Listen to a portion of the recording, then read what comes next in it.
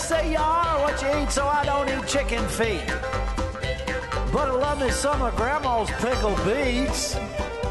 Well, cut it up, put it in the pan, throw it over your shoulder and see where it lands right here in Farmer's Kitchen. Maters, taters, beans and corn, the cows in the barn and the sheep's been shorn, kids in the barnyard chasing Grandpa's chicken. Spices, slices, cuts and dices, gonna slash your grocery prices right here in Farmer's Kitchen. Help you grow your garden good with recipes to suit your mood. Try some grub you've never tried before. Smash it with a wooden mallet. Gonna educate your palate right here in Farmer's Kitchen. In Tim Farmer's Country Kitchen. We're gonna cook something good now.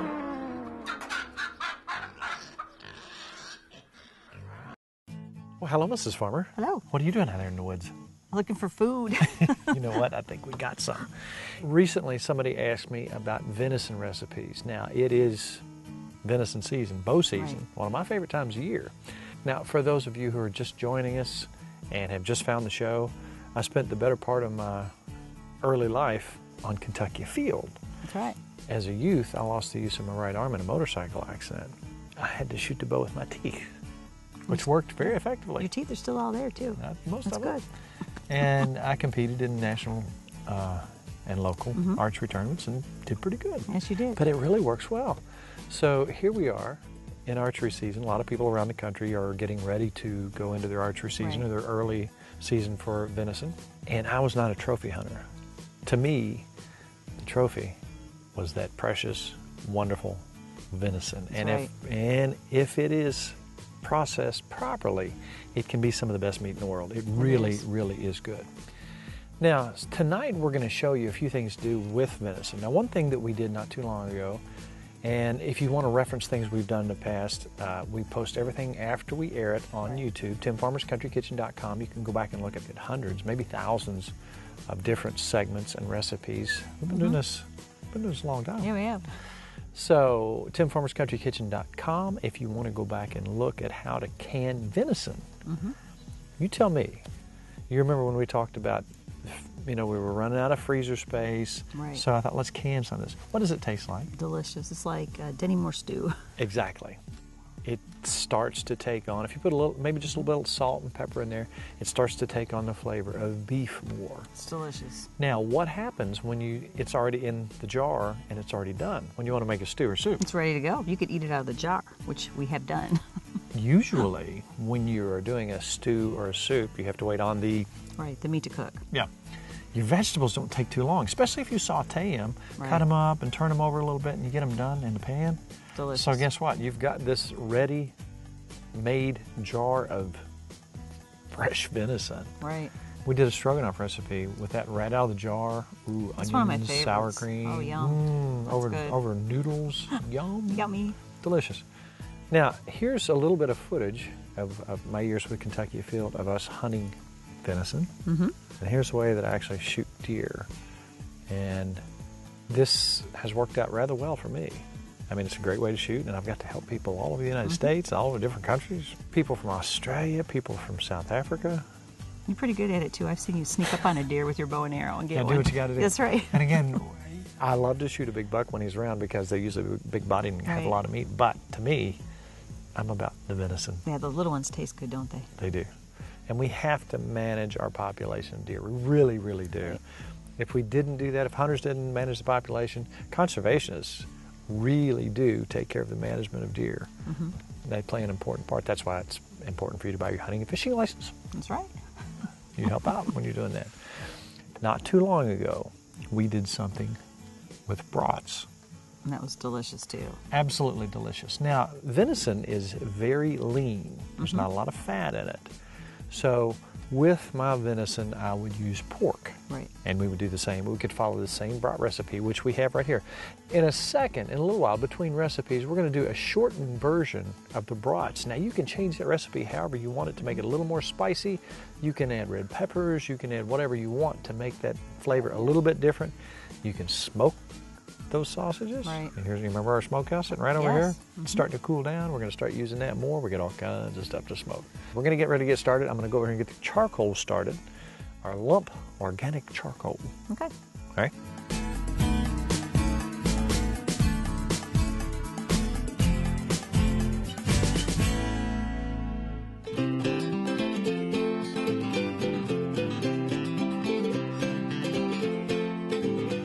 So you ready for some red beans and rice? Starving. Very simple recipe. Let's do this in one pot.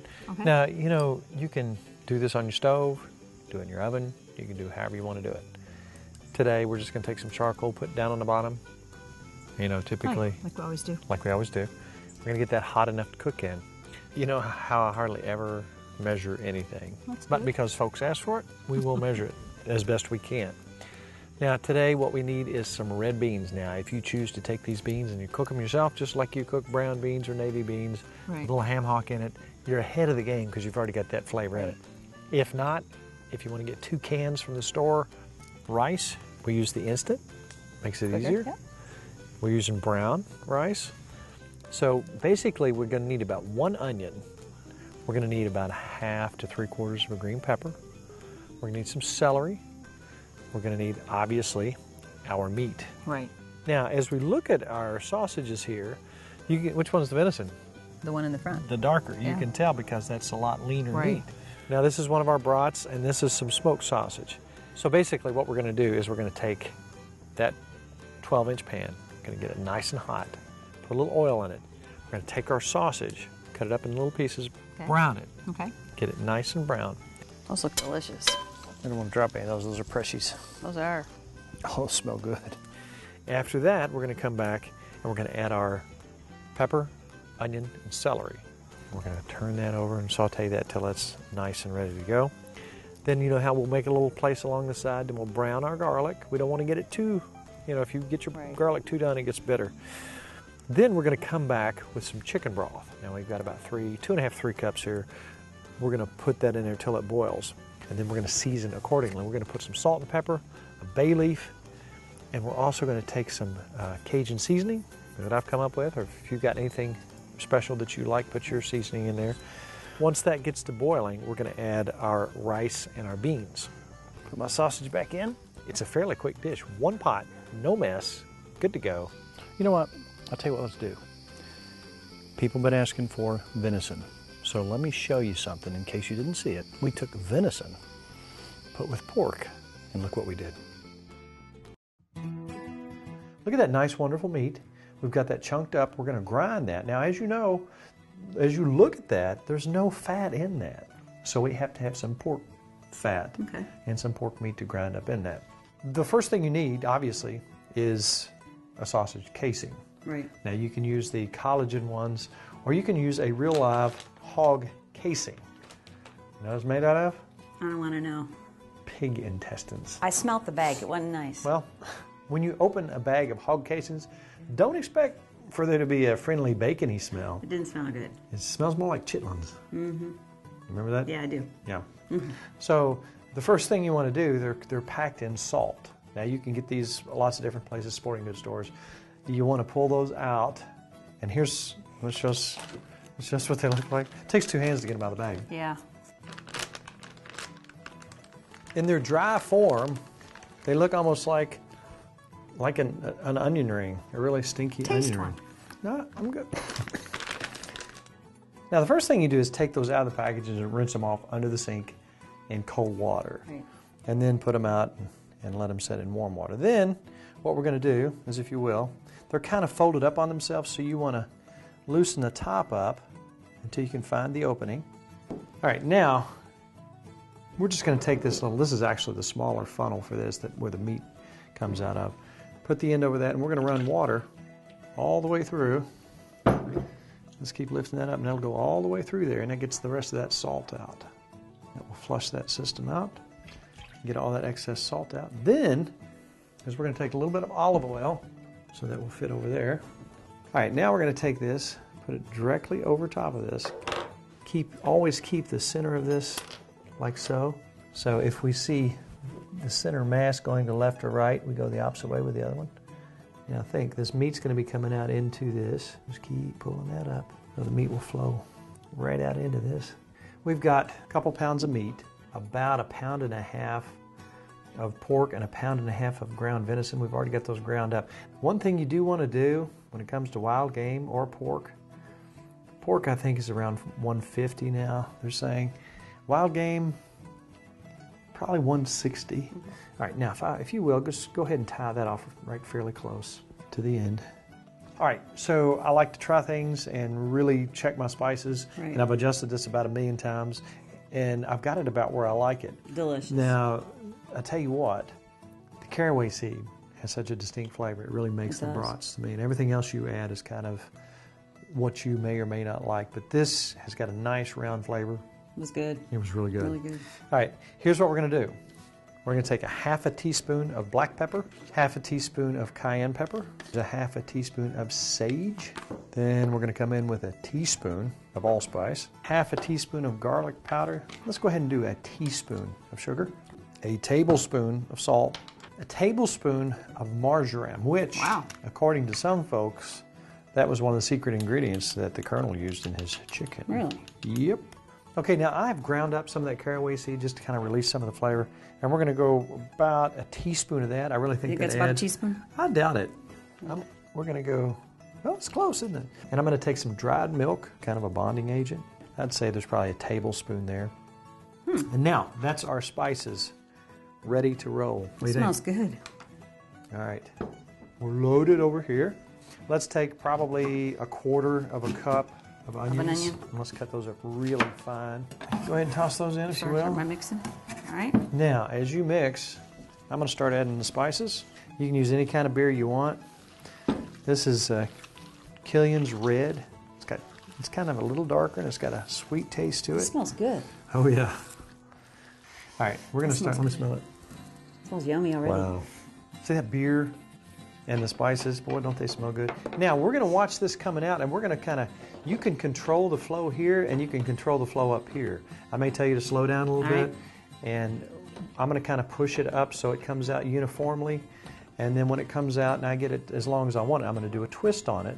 I'm going to lay it down, the next one's going to come out, I'm going to do a twist on it. I'll try my best. All right, go ahead, let's go ahead. Now watch, you'll see the air pushing through.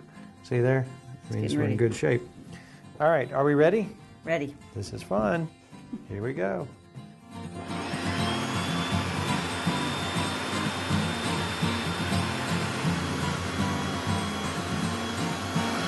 All right, let up. One more twist.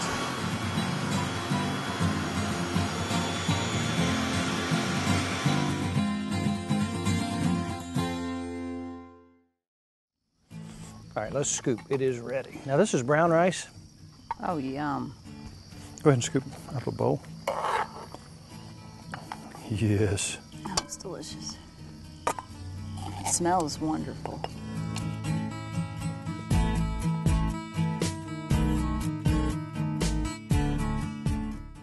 I'm burning up. I don't see a drop of sweat on you. Because I've been watching you cook. This looks really good. Look at that. Does that smell Oh, wow. like down south? Yum. That's a meal. That's a dinner in itself. Yeah, that's a meal. It's got everything you need. You got beans, you got rice, you got your veggies, you have your meat. I love It's it. a full deal. Man, this tastes like Louisiana. Oh, it's good. Better. This is better.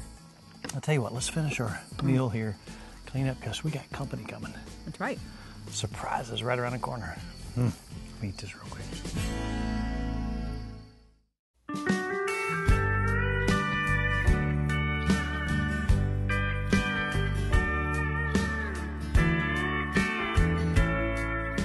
Look who I found in my kitchen. It's my mommy.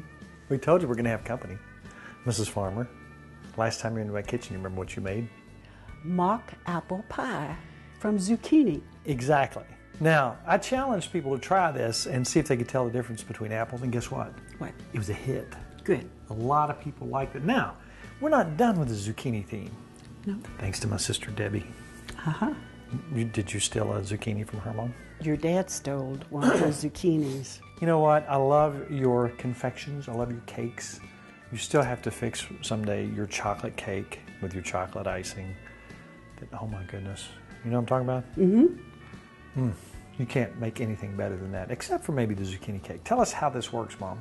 Well, you just mix up like you're going to make any kind of a cake, but you add your zucchini and pineapple and some raisins, which kind of gives it a little flavor. Zucchini and pineapple. See, I like where you're going there. Now, you have already taken your zucchini and peeled it, Yes. taken the seeds out, and shredded it. You have to do that when you still things, you know. Exactly. You Yeah. don't want anybody to know. Yeah. So how much zucchini do you have to have? You have to have 2 cups. All right, well, let's get this thing started. Okay, I'll be glad to get going. Now, while you're mixing this up, you got 3 eggs. Tell us some stories. You know, I love stories that tell me what you remember about growing up in the country with your grandmother. My grandmother. Grandma Carr. My grandmother was, she was very good for me because I was a spoiled city kid. Uh-huh. And I came to live with her and I felt like it would be business as usual. Well, I soon learned it wasn't business as usual. I was given chores to do. Such as? I was supposed to watch the baby chickens in the brooder house so they wouldn't drown themselves. Little baby chickens are not very smart at all. So I had to do that and clean up after them, feed them, and I also had to feed the chickens, collect eggs, which was hard because some of those chickens are really mean. I've written stories about those chickens. They were bad. But it was good for me. I had chores to do and I was expected to do them. But once I did my chores, I could go to the woods and I could wade in the creek and play and do whatever I wanted to. And that was good. That was really good. You know, it seems to me like I remember she had a well right outside the house. Am I right? Mm-hmm. She did. Now, was that the water she had? Did she have running water, or was that the way you had to crank? You had to crank and pull it in. When I got big enough, I took care of it. That was another chore that I had to do. And I thought I was really a big shot when I could do that, carry in the water. But there was a little spring, had the best water.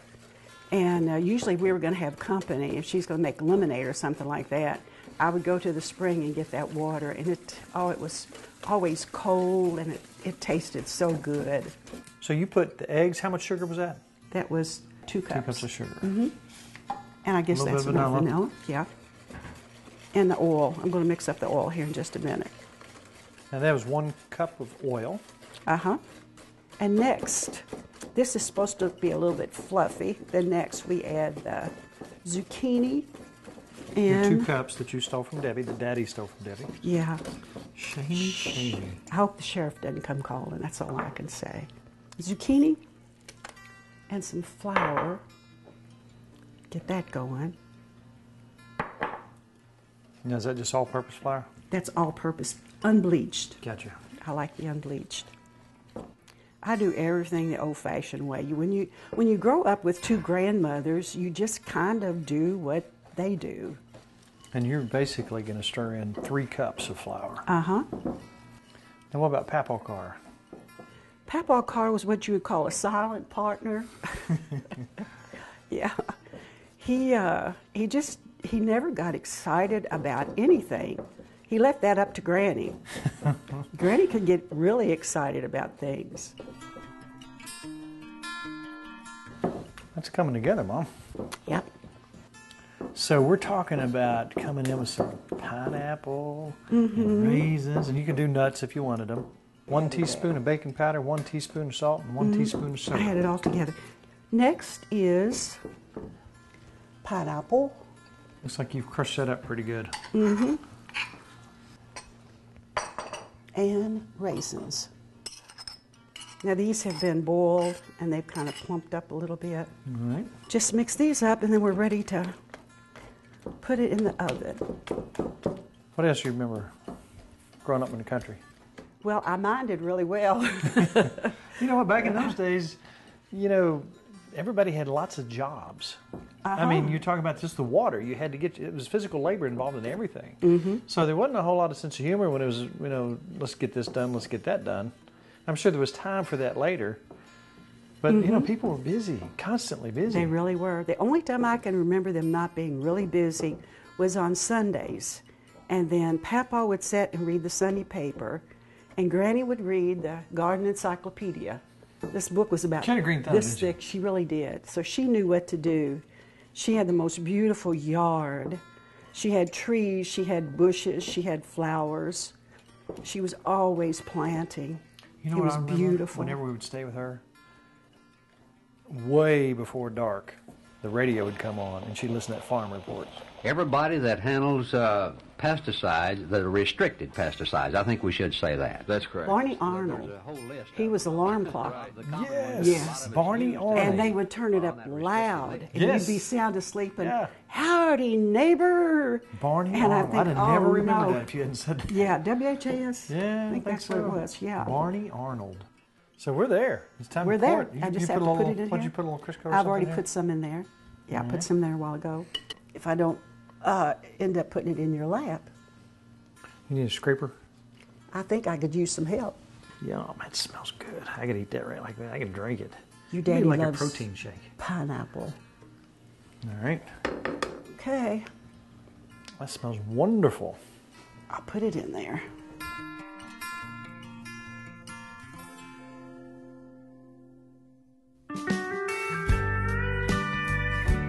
Okay, we got talking about chickens and grandmas and grandpas, and we forgot to talk about the icing, but it's a very simple recipe. Tell us how you do your icing. You have to have a fourth of a cup of butter softened, a fourth of a cup of cream, 6 ounces of vanilla bits that needs to be melted, and you get all this together and let it get to room temperature before you start adding your powdered sugar. And mix that up, and you've got a nice frosting. It's really a nice frosting. But now, if this, I put this on one of these casserole dishes. I think you could probably use half of this. Cut that in half? Yeah, 'Cause cut that that in probably makes a half. scud of icing. Yeah, Or because I got a lot of icing on that. you really. can set the rest of it aside and have it a spoonful at a time. You could put it on muffins. It'd be really good. Put it on bread. Toast, bananas. What's the chances of me getting a piece of that cake, Mrs. Farmer? I'm going to let you do go. the cutting. Okay, you go.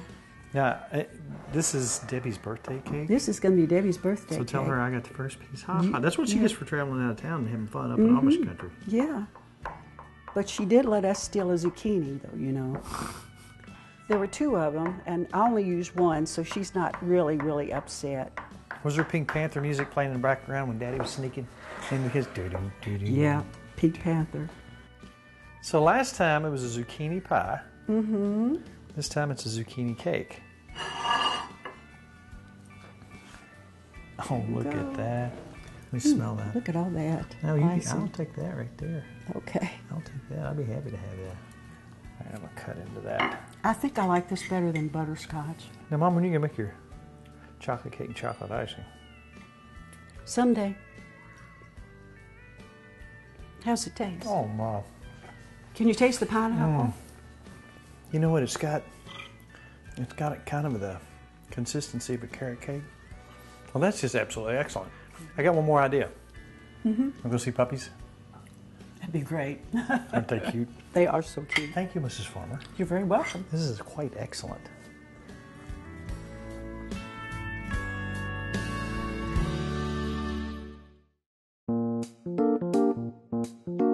It was a quick half hour. Yes, it was. How did you like the red beans and rice? They were delicious. We ate the whole pot. Did you have a bite of Mom's cake?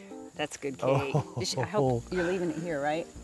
No, it's Debbie's birthday cake. Oh, we don't get to keep it? No, I'll just take another piece out of it then. Take half of it. All right, take some more. Okay. You know what? That brings this show to a close, and that means it's all about Good times. Good friends. And good eats. and puppies. See you next week on Tim Farmer's Country Kitchen.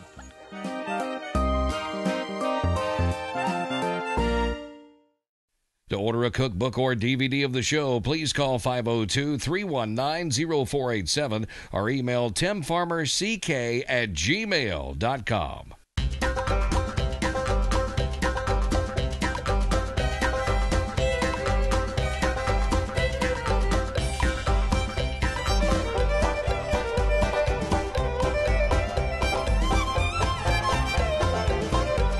Special thanks to CKY, Canoe, Kentucky, Furniture World Superstore, Housewarmings, Lodge Cast Iron, Tater Knob Pottery and Farm,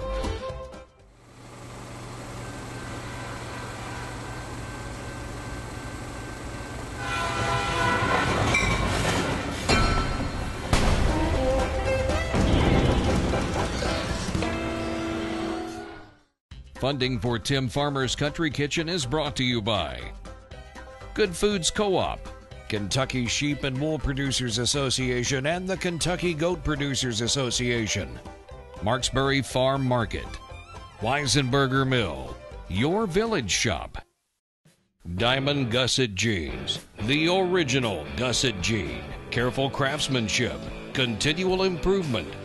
Diamond Gusset Jeans, born and worn in the USA since 1987. We know that hardworking Kentuckians can be held down by back and neck problems. The Spine Center of Central Kentucky is a multidisciplinary center to take care of your back, neck, and nerve pain. Our goals are pain control, precise diagnosis, and correction in the least invasive way. From minor aches and pain management to injections or even complex and reconstructive spine surgery, he specializes in minimally invasive spine surgery. The Spine Center of Central Kentucky. We treat all of our patients like family.